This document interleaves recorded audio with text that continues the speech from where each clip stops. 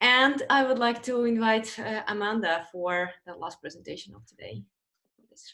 Yeah, sure. Can you all see my screen okay? Yeah. Perfect. All right, hi everyone. I'm Amanda, Senior Product Designer on the import team. For today's UX showcase, I'd like to talk about the work that we are doing to learn more from our users about the expectations they have for import. But first, a little bit of context. So users can import projects from various sources, and they can import groups, but only from GitLab. We do know that our top 3 sources for projects are GitLab export, which is importing a project from one GitLab instance to another. And then GitHub and Bitbucket are our top sources.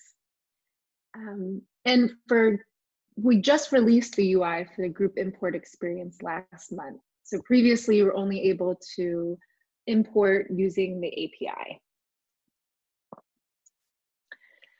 So our goal is to build an experience that is easy to use and reliable that gives a positive impression when migrating data to GitLab. So we're currently wrapping up and synthesizing the information from our recent user research interviews.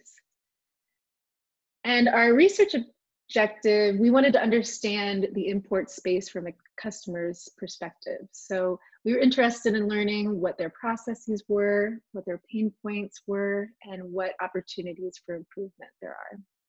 And our hypothesis really is the current state creates friction for customers when onboarding, creating a negative impression of GitLab.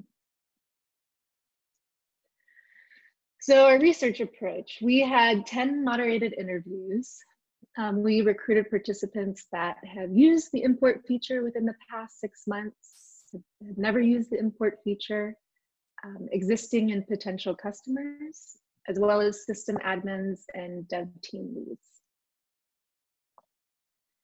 So we asked specific questions depending on which group our participants fell into. For the group who experienced using importers, the key questions were asked around kind of their process of importing and what they were importing, as well as from where. For the group that had never experienced using the import feature, we wanted to find out if they've used any importers in the past and how do they compare to GitLab. We also had them walk us through steps to import, commenting about their experience throughout. So for both, we wanted to know about any key features that were missing or any usability issues. So our initial findings, and again, we're still gathering those, but many folks use import features rarely, once to a few times a year. And then most people use the GitHub to import projects. Most thought the process was easy. However, 2 participants had quite a bit of difficulty migrating their data. In fact, someone was frustrated after having to wait 4 releases in order to resolve their issue. We're also missing a few importers or sources. We had one user that had quite a lot of trouble importing using the API to migrate their data because we didn't offer the importer source that they needed.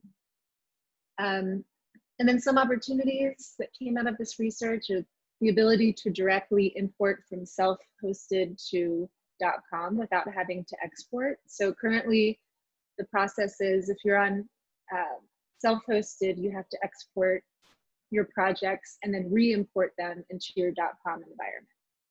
So it's a lengthy and cumbersome process. Another opportunity is the ability to easily set up mirroring projects in GitLab to an external source somewhere during the import flow. So from those interviews, we can start to identify areas within the UI to focus on, for instance, discoverability. Many users associated importing a project with a new project creation, which is awesome. However, in order to get to the import feature, some of the participants directed me to click on the project dropdown. And then when they noticed that that import wasn't there, then they had me click on the plus icon, which is in fact where import is located. So this is something that we want to explore and test. And then some of our error messaging is way too vague, leaving the user to wonder what happened. So in some cases, they contact customer support to help resolve the issue, and you can imagine how time-consuming and frustrating this could be. So I've been looking into Zendesk and pooling customer kits to better understand kind of real-life situations and how they were resolved through the customer support team. So we'll be investigating better ways to communicate failed imports and errors in the future. And another opportunity is real-time data. So when importing projects, we currently show the various states of a single import, and I believe it's scheduling, scheduled, running, and done. And this is useful to know when a single import is complete. However, it doesn't necessarily represent the entire import of many projects. So perhaps a progress area would help a user to estimate when their import job is complete. Like if you imagine that you're Delaney, the development team lead, and your job is to move 900 projects over from one system into GitLab, knowing the progress of a single import isn't as valuable as knowing the progress of the entire import job. So this is another area we kind of plan to do some exploration around. And so that's all I have for this UX showcase. Thank you, everyone, and please reach out to me if you have any questions. Thank you, Amanda. Thank you for such a detailed presentation. A lot of useful data I see that you found out. I'm sure that's going to lead some useful work.